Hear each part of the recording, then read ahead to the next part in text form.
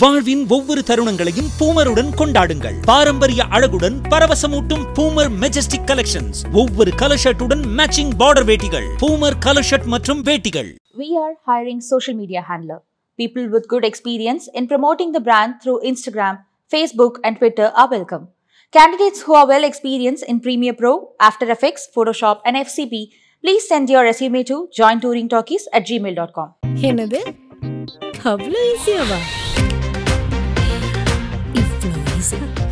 கால் பண்ணு, இடத்த சொல்லு, நம்ம வீட்டாளுங்க நம்மள எப்படி பார்த்துப்பாங்க அப்படி பார்த்துப்பாங்க. போலாமா? இப்படிங்கிறக்குள்ள ஒரு செம ஜிடி ஹாலிடேக்கு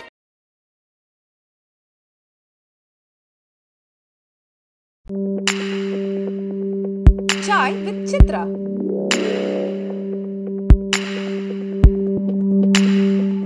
இன்றைய சாய் சித்ரா நிகழ்ச்சியிடம் வருகின்ற விருந்தினர் நடிகை பசி சத்யா.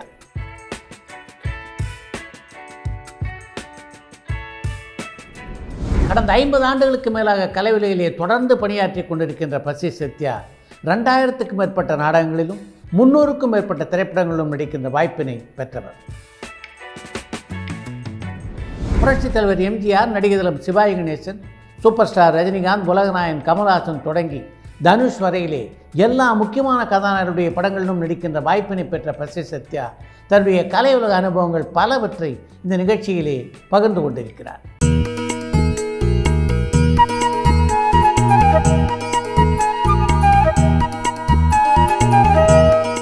வணக்கம். வணக்கம். பவளக்கொடி அப்படின்ற நாடகம் தான் நீங்கள் நடித்த முதல் நாடகமா? பவளக்கொடி நாடகத்தில் புலந்திரன் அப்படிங்கிறது ஒரு பாலபார்ட். நான் நடிகையாக வரல.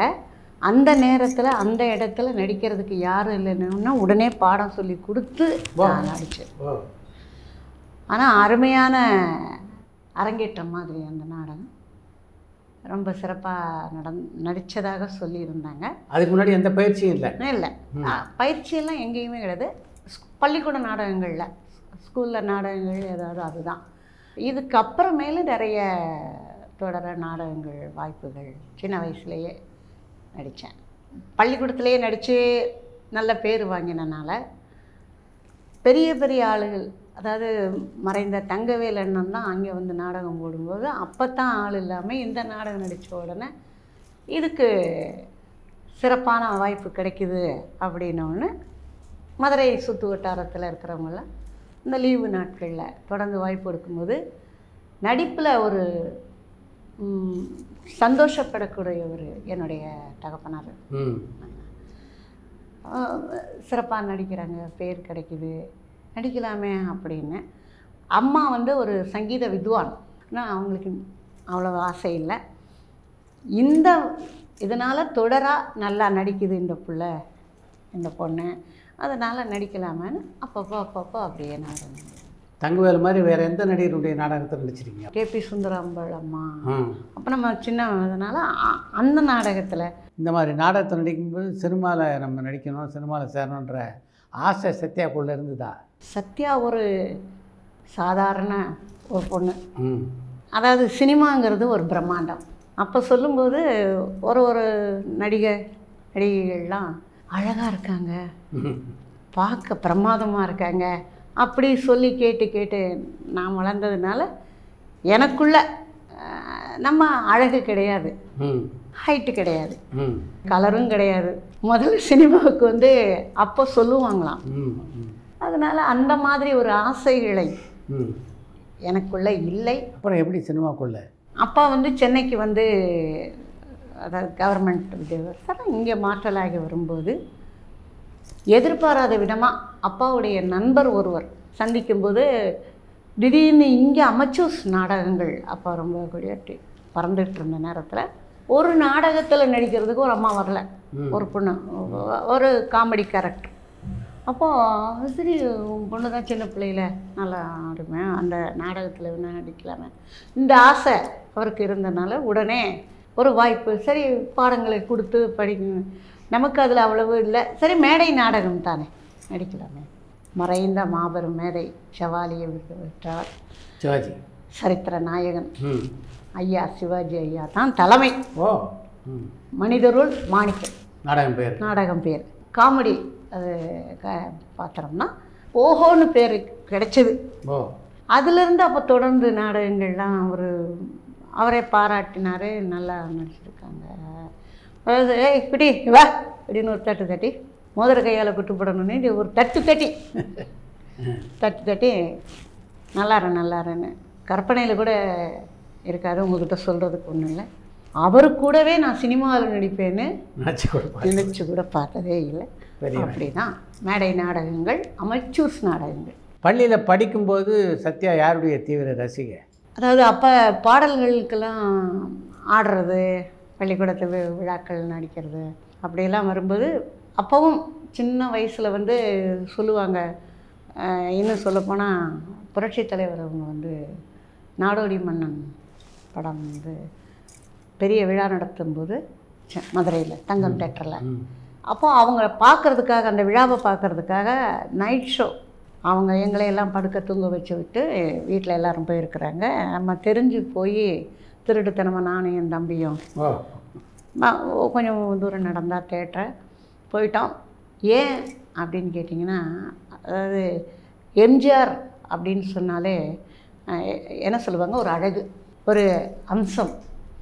ஏன் எம்ஜிஆர் அப்படிங்கும்போது திண்டுக்கல் ரோடு உடுப்பி ஹோட்டல்னு இருந்தது, இப்போ மாறிடுச்சு.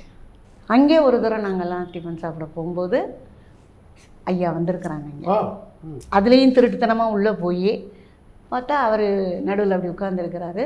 சுற்றி ஆட்கள் ஃபோட்டோவில் எடுத்துகிட்ருக்காங்க. எம்ஜிஆரை பார்த்தா எப்படி இருக்கும், அவரே தங்க கலரில் ஒரு அந்த ட்ரெஸ்ஸு தங்கமாக டக டக டக டக டகன்னு ஜொலிச்சிட்டு இருக்கிறாரு. இவரை அங்கே பிள்ளைங்களை விரட்டி விட்டுட்டாங்க. அந்த விழா நடந்துகிட்டு இருக்கும்போது கூட்டத்தில் நானும் தம்பி அப்படி போகும்போது தவறிட்டோம், பிரிஞ்சிட்டோம். எங்கே போகிறதுன்னு தெரியல. அவ்வளோ ஒரு நெருக்கடியான கூட்டத்தில் அங்கே இங்கே சுற்றிக்கிட்டு மேடைக்கே வந்திருக்கேன். நான் பிடிச்சி இழுத்து என் கையை பிடிச்சு புரட்சி தலைவி ஐயா அவர் தலைவர் கையை பிடிச்சி, யாரோ ஒரு சின்ன பொண்ணு தவறி இங்கே வந்திருக்குது, யாருப்பா யாருமா பார்த்துக்கங்க உங்கள் பிள்ளையன்னு மேடையில் சொல்லிட்டாங்க. அப்புறம் அம்மா அத்தையில் எங்கள் பிள்ளை தான். இப்போ எனக்குள்ளே என்னென்னா, கைப்பிடிச்சிருக்கிறது புரட்சி தலைவர் ஐயா பெரியவங்க, அவரையே இப்படி பார்த்துட்ருக்கோம். உள்ளுக்குள்ளே விதுக்குன்னு சொல்லுவாங்களே, போனால் இருக்குது பட்டாசு இருக்குன்னு சொல்லிட்டு அப்படியே நின்றுட்டே இருந்தோம். அப்புறம் ஐயா நன்றின்னு சொல்லி கூப்பிட்டு போயிட்டாங்க. போனதுக்கப்புறம் செம்ம சாத்துப்படி வீட்டில் அப்படி யாரும் ஒன்று வர சொன்னது, யார் ஒன்று எல்லாம் முடிச்சப்பறம் நான் தான் எம்ஜிஆரை பார்த்தேன் இல்லை, அவர் கையை பிடிச்சேன்ல அப்படின்னு அன்னையிலேருந்து அவர் மேலே பக்தி. அதுக்கப்புறம் அம்மா எம்என் ராஜம் அம்மா அவங்கள எப்போ பார்த்தீங்க? அவங்கள நிறைய பார்த்துருக்கேன். அங்கே நாடகங்களுக்கு வரும்போது எதை பண்ணாலும். அதுக்கப்புறம் சென்னைக்கு வந்தது. சென்னையில் எப்படி சொல்கிறது, நடிகை ஆகலை. நான் நடிகை ஆகாமலே நாடகங்கள் இப்படி வரும்போது அவங்க பெரிய நடிகை, அவங்க தலைமையில் நாடகங்கள் நடிக்கணும். எதுக்கு சொன்னாங்க, ஒரு சில சீனெல்லாம் நான் நடிக்கும்போது அவங்கள மாதிரியே நீ டைலாக் பேசுகிற, எம்என் ராஜம்மா மாதிரியே தமிழ் பேசுகிற, நடிக்கிற அப்படின்வாங்க. ஆஹா, அவங்க எவ்வளோ பெரிய நடிகை, பெரிய கிரேட் அவங்கெல்லாம். அந்த மாதிரி ஆளுங்களை பார்த்து அவங்களுடைய ரசிகர்கள் அப்படியே வந்தாச்சு. நீங்கள் முதல்ல நடித்த படமே புரட்சி தலைவர் எம்ஜிஆருடைய படம் தான் இல்லையா? அப்போ அந்த படப்பிடிப்பில் எம்ஜிஆரை பார்க்கக்கூடிய வாய்ப்பு இருந்ததா? இருந்தது. ஆனால் போய் பக்கத்தில் பேசலை. அதுக்கப்புறம் உழைக்கும் கரங்களா? ஆமாம், அந்த படத்துக்கு மைசூரில் ஷூட்டிங் போயிருந்தோம். அவரை நேரடியாக பார்த்து அவர் கூடவே நடிக்கிற நல்ல நல்ல காட்சிகள்லாம் அமைஞ்சது. எப்படி சொல்கிறது, இவர் தானே கையை பிடிச்சாருங்கிறது ஒரு உள்ளுக்குள்ளே, இவர் தானே புரட்சிதர், இவர் தானே எம்ஜிஆர் அப்படிங்கிற ஒரு பிரமிப்பு. ஸோ அப்படி தான் அவரை அடிக்கடி பார்க்குற ஒரு நல்ல வாய்ப்புகள் கிடைச்சது எனக்கு. நீங்கள் நாடகத்தை நடிச்சிட்டு இருந்த காலகட்டத்தில் கவுண்டமணி நாடகத்தை நடிச்சிட்டு இருந்தார். ஆமாங்க, கவுண்டமணின்னு நானும் நிறைய மேடை நாடகங்களில் அப்படியா வில்லி வில்லன் கதாநாயகன் கதாநாயகி. அப்போ ஹீரோ, நீங்கள் ஹீரோ. ஆமாம், அந்த கதைக்கு புரியுது. அப்புறம் அவர் வில்லன்னா நான் வில்லி, அவர் காமெடி இருந்தால் நான் காமெடி. அப்படி தான் அவருடைய நாடகங்கள்ல எல்லாம் நிறைய நடித்தான். அப்போ அவருடைய நடிப்புக்கு எப்படிப்பட்ட வரவேற்பு இருக்கும் மக்கள்கிட்ட? அதான் அவருடைய குரலுக்கு ஒரு மதிப்பு இருக்குது, எக்ஸ்ட்ரானரி ஒரு ஆக்டிங்க்கு ஒரு மரியாதை இருக்கும். அப்போ மேடையில் அதுக்குன்னு இப்போ இதில் என்ன விஷயம்னா, டெய்லி 9 மணிக்கு தான் நாடகம். 9 மணிக்கு நாடகம்னா 2 ஆடியன்ஸ் இருப்பாங்க. ஸோ எனக்குன்னு ஒரு ஆடியன்ஸ் இருப்பாங்க, அவருக்குன்னு. ஏன்னா ஒரு நாள் விட்டு ஒரு நாள் நாடகம்னா நாங்கள் பாத்திரங்களே சேஞ்ச் ஆகிடுது, அதுக்கு ஒரு ஆடியன்ஸ் இருக்கும். உங்களுடைய பெயரோடு பசி என்ற அடைமொழியை கொடுத்த படம் பசி. அந்த படத்தில் நடிக்கின்ற வாய்ப்பு உங்களுக்கு எப்படி கிடைச்சது? தென்னிந்திய நடிகர் சங்கம் உங்களுக்கு தெரியும், அந்த சங்கத்தில் நான் உறுப்பினர் ஆகலை அந்த காலகட்டங்களில். அப்போ இன்றைக்கி நம்ம உறுப்பினர் ஆயிடுறது அப்படின்னு சொல்லிட்டு நானும் என் கணவரும் போய் சந்தா கட்டுறதுக்காக, மெம்பர்ஷிப் ஆகிறதுக்காக உள்ளே நுழையிறோம். தேனாம்பேட்டை கோடம்பாக்கத்தில் இருக்கிற ட்ராமா ஆர்டிஸ்ட் எல்லாம் இங்கே இருக்காங்க. ஸோ ஏதோ நடக்குது போல் இருக்குது, நம்ம இங்கே வந்திருக்கிறோம், வேண்டாம் வேண்டாம் அப்படின்ட்டு புறப்பட்டோம். இல்லை இல்லை இருங்க இருங்க, நம்ம ஆளுங்கள்லாம் வந்து வெள்ளை சுப்பையான அவங்க ரொம்ப பெரிய பெரிய நாடகக்காரவங்கெல்லாம், இரு சத்யா இரு அப்படின்னு சொன்னாங்க. என்னப்பா இருக்க சொல்கிறீங்க அப்படின்னு. இல்லை இல்லை இல்லை ஒரு பெரிய டைரக்டர் வர்றாரு இரு அப்படின்னாங்க. ஐயா எனக்கு இந்த டைரக்டர் இந்த கதையெல்லாம் வேணாம், நான் புறப்படுறேன்னு இவரும் புறப்பட்டாங்க. இல்லை இல்லை வாருங்கிறதுக்குள்ள துரசார் அவங்க வந்து டைரக்டர் வந்து எல்லோரும் இருங்க அமைதியாக இருங்கன்னு அப்புறம் காஃபி அதெல்லாமா கொடுத்துட்டு, அதுக்கப்புறமெல்லாம் அவர் சொன்னார் இந்த பசி படம் பற்றி. அவங்க வந்து ஒரு கதை பண்ணுறோம், நம்ம நாடகக்காரர்களை தான் பயன்படுத்தணும்னு நான் நினைக்கிறேன், அதனால் நீங்களாம் ஒத்துழைப்பு கொடுங்க அப்படின்னு சொல்லி, சரி எல்லோரும் பேர் கொடுங்க. இப்போ தம்பிதுரைன்னு ஒரு டைரக்டர் உங்களுக்கு தெரிஞ்சிருக்கும், அது எத்ராஜ்னு அவங்கெல்லாம் அங்கே போயிட்டு பேர் கொடுங்க. பாருங்கள் நான் பேர் கொடுக்குறேன், ஆனால் எனக்கு சரியான கதாபாத்திரம், அதாவது அந்த கேரக்டர் இருந்தால் நான் பேர் கொடுக்குறேன், இல்லை நீங்கள் வாங்க கூட்டத்தில் எனக்கு வேண்டாம் அப்படின்னு சொன்னேன். என்னம்மா அது எல்லோரும் அவங்கெல்லாம் பேர் கொடுத்துட்டு போகிறாங்க. இப்போ அதான்யா நான் பேர் கொடுக்குறேன், நான் சினிமா வந்து வேறு, அது ஒரு கடல், உண்மை ஒரு கடல் கடல் அது. ஐயா இது வேண்டாம் அப்படின்னு சொல்லிட்டா என்ன பண்ணுவோம் அப்படின்ட்டு இதை பார்த்துட்டே இருந்திருக்கிறாரு டைரக்டர் சார். சார் அங்கேருந்து என்னப்பா என்ன அப்படி, இல்லை சார் சொல்லணுன்ட்டு வாமா நல்ல டைலாக் விஷயங்களா, அதுக்குள்ளேயும் சடாச்சரம்னு ஒருத்தர் அது ஒரு தேனாம்பேட்டில் பெரிய ஸ்டார் சார், அவங்க ஸ்டாராக அவருக்கு பெரிய நாடகங்களெல்லாம் நடிக்கிறாங்க. சரி சரி அட்ரஸ் வாங்கிக்கணும் போயிட்டாங்க. ஸோ இந்த படத்துக்கு முன்னாடி ஒரு நான் சொல்லியே ஆகணும், ஏன்னா அதுக்கு ஒரு நன்றி நான் காணிக்கை செலுத்துறதுக்கு ஒரு பெரிய வாய்ப்பு. நாடகங்கள் நடித்தோம், வந்தோம் போனோம், ஒரு நல்ல பேரோட கல்யாணம் பிள்ளைங்க இருக்கிறோம். ஆனால் தீவிரமான சினிமா அதெல்லாம் கிடையாது, அதெல்லாம் கிடையாது, அதெல்லாம் வர்றதில்லை. சோறு வெடிக்க, பிள்ளைங்களை அனுப்ப, பாத்திரம் தேய்க்க, கழுவ, அதுதான் கல்யாணம் ஆகி குழந்தை பிறந்தாச்சு. எனக்கு கல்யாணம் ஆகி குழந்தை பிறந்தாச்சு. ஸோ அதுதான் சினிமாவெல்லாம் அதில் நாடகங்கள் இருந்தான். அப்போ ஒரு படத்துக்கு, அதாவது அந்த படத்தினுடைய கதையே என்னென்னா கிளைமேக்ஸில் வந்து அத்தனை ஆர்டிஸ்ட்டும் ஒன்றா சேர்றது, குவியணும் அத்தனை ஆர்டிஸ்ட்டும். இதில் அவங்க எப்படி வர்றாங்கன்னா, அந்த ஸ்பாட்டுக்கு ஒருத்தர் சிங்கத்தில் வருவார், ஒருத்தர் புலியில் வருவார், ஒருத்தர் ஒட்டகத்தில் வருவார், ஒருத்தர் குதிரையில் வருவார். இதில் இந்த கேரக்டர் சத்யா கேரக்டருங்கிறது சைக்கிளில் வரணும். சைக்கிள்னா டபுள்ஸ் வரணும். யார் யார் நம்ம காந்திமதி அக்கா அவங்க இவங்களை எல்லாம் கேட்டிருக்காங்க, சைக்கிள் ஓட்ட தெரியாது அப்படி சொல்லிட்ட உடனே அப்போ ஒருத்தர் சுந்தரமூர்த்தின்னு ஒரு அண்ணா இருந்தாங்க. அவங்க நாடகங்கள்லாம் பார்த்துட்டு இவங்க நாடக நடிகை சார் அப்படின்னு, அது குணானந்த் சார் சொல்லியிருக்காங்க. அம்மா அந்த மாதிரிம்மா அந்த படத்தில் வந்து சைக்கிள், அப்போ ஞாபகம் வந்து சைக்கிள் தான் சின்ன வயசில் ஓட்டிருக்குமே, 15 நாள் இருக்குது, என்ன ஓட்ட முடியாதா, 15 நாளில் ரிப்பீட் கற்றுக்கலாமே, பெரிய விஷயம் அப்படின்ட்டு ஓட்டுறாங்க. சொல்லியாச்சு சைக்கிள், அவங்களும் ஓகே சொல்லியாச்சு. எங்கள் 2 பேருக்கும் டிக்கெட் போட்டு மைசூருக்கு போயாச்சு. இந்த 15 நாளில் வீனஸ் காலனிக்குள்ளே ப்ராக்டிஸ், சைக்கிள் ஏற இறங்க அப்படி பண்ணிட்டேன். அங்கே போய் சேர்ந்த உடனே முதல் நாள் சீன் எல்லாம் எடுத்தாச்சு. என்ன பார்த்தீங்கன்னா விகேஆர் அப்பா தான் அப்பா, அவங்க ஒய்ஃபு நான், எங்களுக்கு பொண்ணு மனோரமா அம்மா,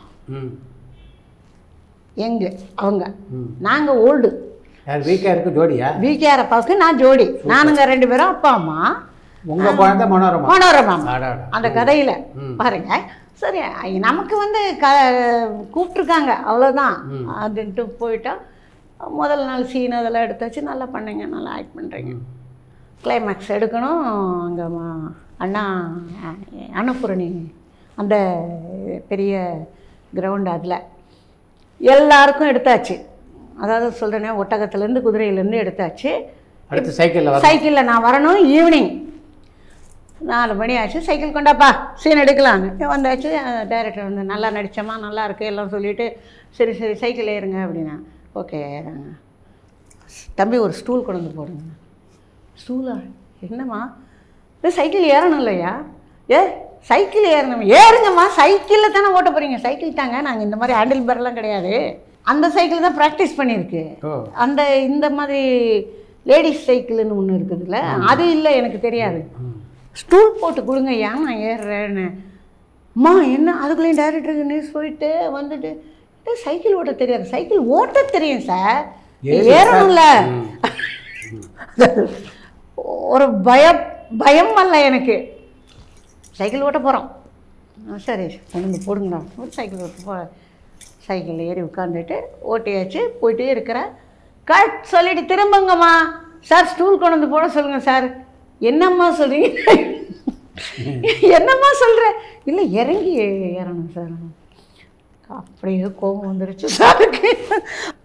அதாவது வாழ்க்கையில் எதோ மறக்க முடியாது சொல்லுவாங்க. இந்த மாதிரி விஷயம் அடித்தளத்தில் இப்போ பார்த்தாலும் டைரக்டர் என்ன சைக்கிள் கற்றுக்கிட்டிங்களா?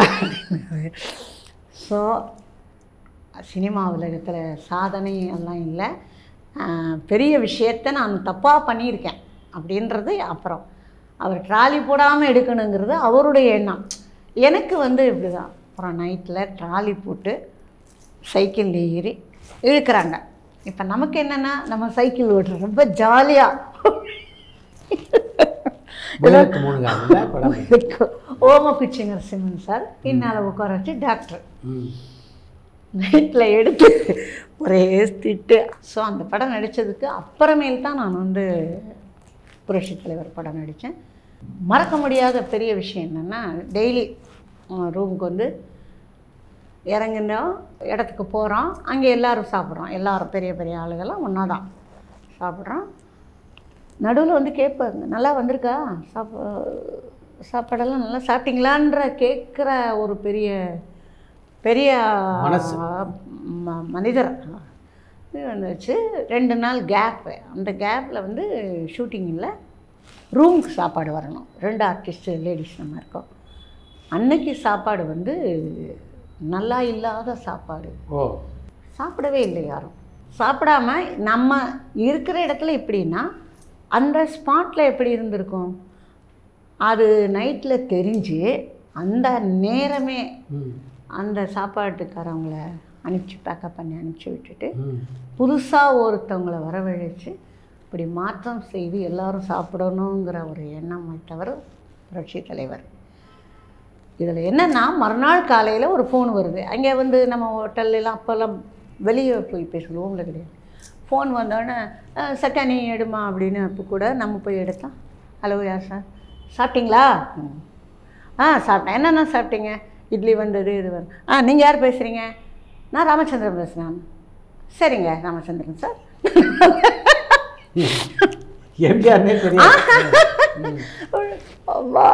திருப்பி கொஞ்ச நேரம் கழிச்சு மேனேஜர் பேசுகிறான். அம்மா சாப்பிட்டியா? அம்மா சாப்பிட்டேன் சார். ஃபோன் பண்ணாங்க, ஐயா ஃபோன் பண்ணாங்க. கேட்டீங்க எந்த ஐயா ஃபோன் பண்ணாங்க? அம்மா சின்னவர் ஃபோன் பண்ண. சின்னவரா? ஐயோ நான் வேறு ராமச்சந்திரன். அப்பா மறுபடியும் அன்னைக்கு சாயங்காலம் ஷூட்டிங் ஸ்பாட்டில் போய் விட நடிகை ஓரமாக போய் நின்று அப்புறம் என்ன ஆச்சு மனுஷன் என்ன சாப்பிட்டீங்களா நல்லா சாப்பிட்டீங்களா? சாப்பிட்டேன். அப்படியாப்பட்ட புரட்சி தலைவரை அருமையான இதை அங்கே பார்க்குற ஒரு பெரிய பாக்கியம். பசி படத்தினுடைய படப்பிடிப்பின் போது தன்னுடைய அந்தரங்க விஷயங்களை பற்றியெல்லாம் ஷோபா உங்ககிட்ட பகிர்ந்துட்டுருக்காங்களா? 2 நாளில் 3ஆம் நாள் வந்து அவங்களுடைய சீன் வந்து சத்யா ஸ்டுடியோவில் செட்டில் குழந்தை பிறக்கிறதுக்கு முன்னால் கமல் ரஜினி 2 பேரும் அரசியலில் ஒன்றா பயணிக்கணும் அப்படின்னு ஒரு கருத்தை சொல்லணுன்ற எண்ணம் உங்களுக்கு எங்கே தோணுச்சு? ஏன் அப்படின்னா சூப்பர் ஸ்டார் வந்து ரஜினிகாந்த் சார். அவர் நின்னாலும் நடந்தாலும் உட்காந்தாலும் ஒரு அமிதாப் பச்சன் ரேஞ்சுக்கு அவர் வளர்த்துக்கிட்டாரு. பட் கமலஹாசன் சார் வந்து திரை உலகத்தில் வந்து பொன்னியின் செல்வனை அந்த அளவுக்கு ரசித்து படிச்சிருக்கீங்களா? நாங்கள் பொன்னியின் செல்வன் வந்து அந்த பெரிய பெரிய எழுத்துக்கள் படங்கள் போட்ட அந்த பேரில் படிச்சுட்டு பல நாள் வந்து பொன்னியின் செல்வன். பரபரப்பான சினிமா செய்திகள், நட்சத்திரங்களின் பேட்டிகள், சினிமா வரலாறு ஆகியவற்றை பார்க்கவும் படிக்கவும் உங்களுக்கான இணையதளம் goundamani.co.